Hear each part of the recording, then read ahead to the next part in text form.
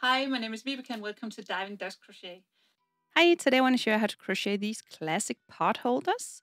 I'm currently working on a few because I gave a pair to my aunt and then my family saw it and then now everyone wants pot holders. So I'm doing a few different versions with different stitches. So check out the other ones on my channel.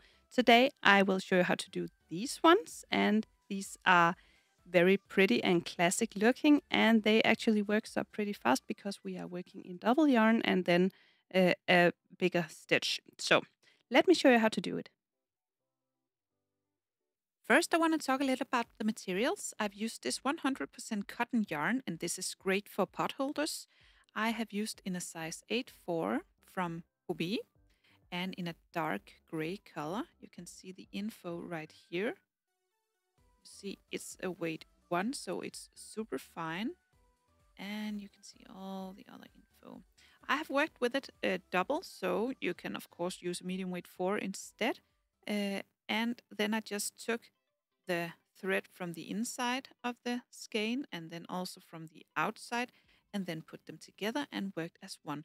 So you don't need to have two skeins at a time. You can just work with both ends at the same time. If you want to work with a double, you can also use what's called 8-8 right here, or a medium weight 4. I will of course write down in the description how much yarn you will need. Then I've used a 4mm crochet hook and some scissors and a tapestry needle, and then some kind of leather band to hang it in.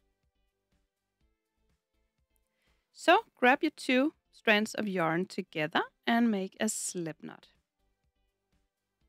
And then we chain 40. So yarn over, pull through, yarn over, pull through, and continue until you have 40 chains.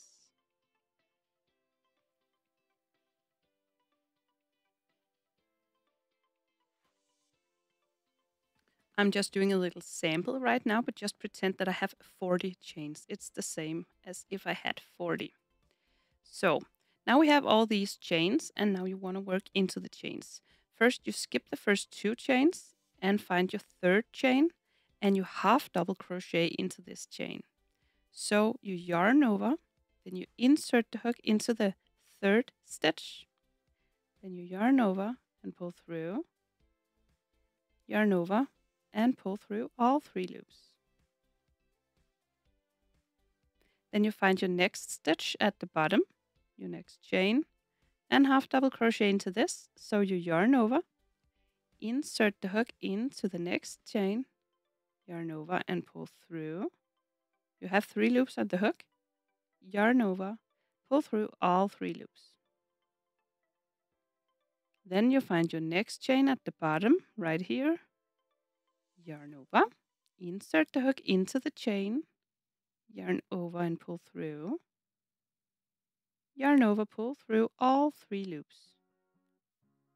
Continue with 1 half double crochet in each chain all the way across.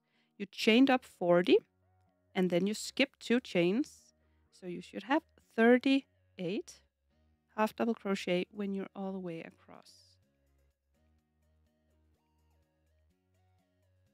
If you are doing bigger pot holders, then you of course just chain more chains. And if you want them to be smaller, then you chain fewer. Mine are pretty big. They are 23 centimeters, I think. I'm not sure.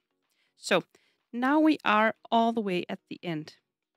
And the way we are working these is that we are actually working in spirals. So we won't finish and start new rows all the time. We will just work in spirals. So now when you are at the end, you turn or rotate. So you just do like this. And we just worked all the chains. Now we want to work the chains on the other side as well. So we have our working yarn. We turn, and then we just worked a half double crochet in this chain over here. Now we want to work another half double crochet, but on the other side. So yarn over, insert the hook in this chain just on the other side, and half double crochet. Then find your next chain over here and half double crochet.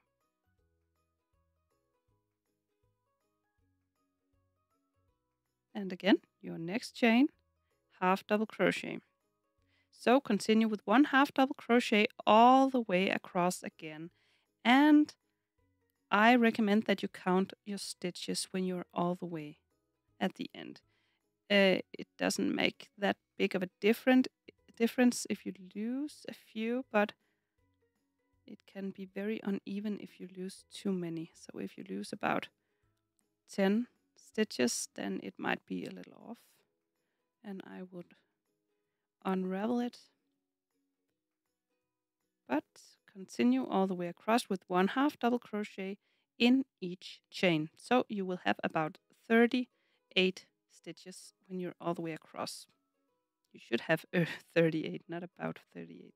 So now you see it's bending a bit, and that's because we are working directly from here to here. We are not doing any increases around here. We will just be working all the way across, and that's why it will be like a little ball, and that would make it a double like this. So now you will do the same thing over here. You will see your first stitch you did over here. You will just be working directly into this. So just turn, yarn over, insert the hook into the first stitch you did on the opposite side, and half double crochet into this. This first stitch is a little bit tricky, but you will manage. And then you'll just continue with 1 half double crochet in each stitch. And sorry. Now we will be working in spirals. I will show you in a minute.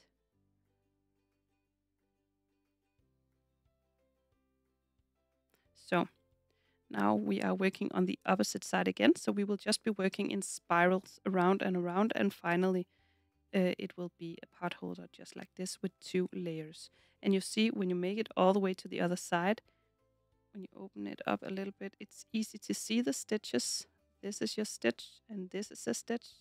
The first 2 rows is always a little tricky, but when you get to the 3rd and 4th, it will be very easy to see the stitches. And when you work like this, remember that this is the outside and this in here, this is the inside. So at some point you will need to turn it so you have the beautiful side out. Some like the inside as well. Then you will just keep the inside as the outside. That's totally up to you. You will always know the outside and the inside because you will have this beginning loop down here, and this is on the wrong side. But it's your call which will be the outside and the inside. I continue like this until I have 24 rows in total, and this measures about 22 centimeters. So we have a square that's 22 centimeters on each side. So now we have this opening on top, and I will close it up.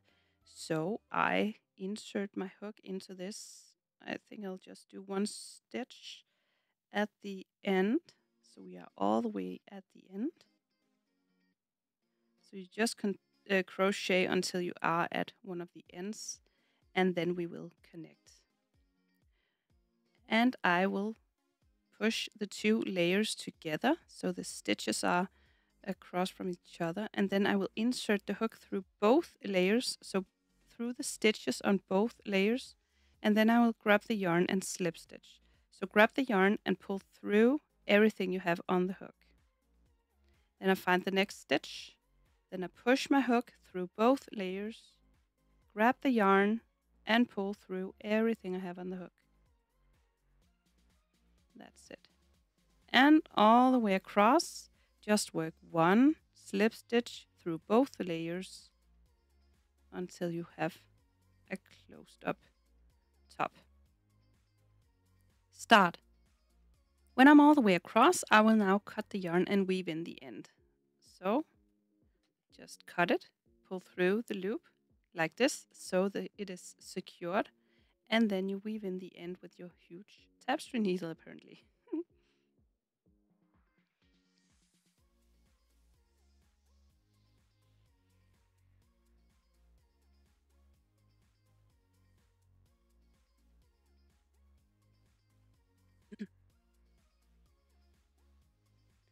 Then we can cut the yarn.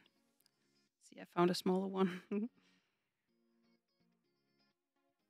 And that's it. So now I want to do this leather strap, and I cut 2 pieces of 20 centimeters each, and then I push these through the stitches. So I find a good place where there is a little gap between the stitches.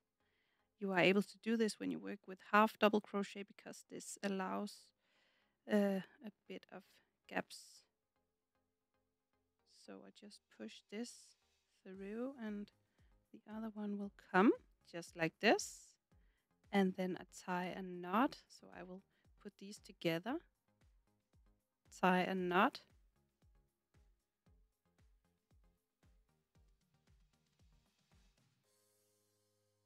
And then the tricky thing is to do it so tight that it won't get up. Maybe you should untie this when you wash it. I don't know if it holds. It might. It's leather. It should be. I don't know. I'm not that sure. Don't wash it. Don't get it dirty. Then I cut it. And that's it. So it's pretty. Then you make another one, and then you have a pair, and that's it. I hope you found this tutorial easy to follow. If you did, please press thumbs up and subscribe to my channel. I hope to see you again soon. Bye!